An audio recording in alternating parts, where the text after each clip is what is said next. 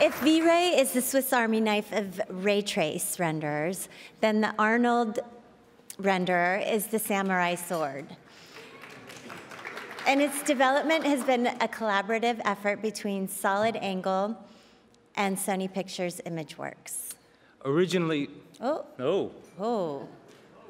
I'm not off book yet, so this is a disturbing development. Oh.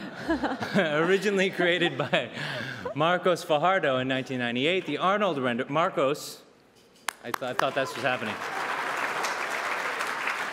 The Arnold Renderer is a path tracer designed to render very complex scenes efficiently enough to be used in productions that require fast turnaround for finished effects. Sony Pictures Imageworks integrated Arnold into their animation system, starting with the movies Monster House and Cloudy with a Chance of Meatballs. Then Fajardo's company, Solid Angle, continued to adapt the technology and make it more accessible for other platforms. And I'd like to show you Dr.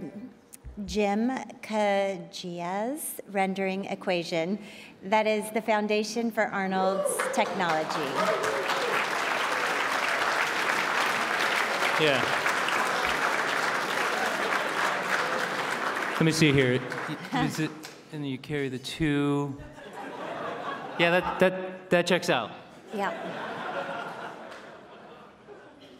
Arnold's memory-efficient single-pass architecture is a pure solution with a totally stripped-down, high-powered engine, and what took days of rendering has been reduced to overnight.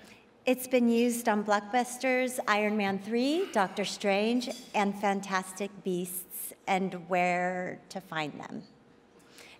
Sorry. In 2013, the film Gravity won the Oscar and the BAFTA for VFX. Can you guess what it was rendered with? It was the Arnold Renderer. And I bet you didn't know this. It was named after Arnold Schwarzenegger as a nod to its brute force approach. People used to use the Steven Seagal renderer, but it was discontinued after it accidentally kicked a production assistant in the face.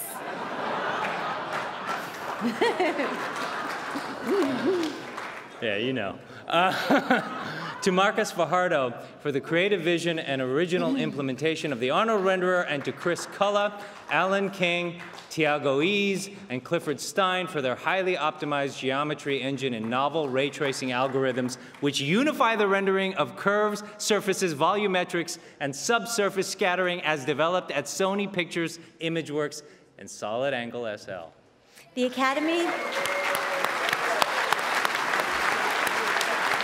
Academy presents the Scientific and Engineering Award. Gentlemen, to the stage, please.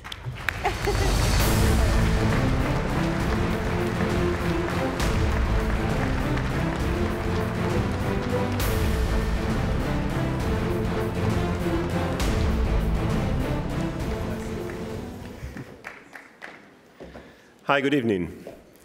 It's a great honor to be here amongst all my colleagues, all my friends. I've been working on Arnold for the last 20 years, and although I'm the public face of the software, this technology could have not been made without the help of my entire team at Solid Angle and my colleagues at Sony Pictures Imageworks.